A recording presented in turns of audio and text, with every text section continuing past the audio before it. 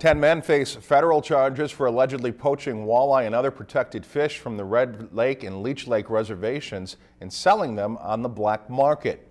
Authorities estimate the fair market value of the fish to be in the hundreds of thousands of dollars. The U.S. Attorney's Office says authorities began investing in July 2009.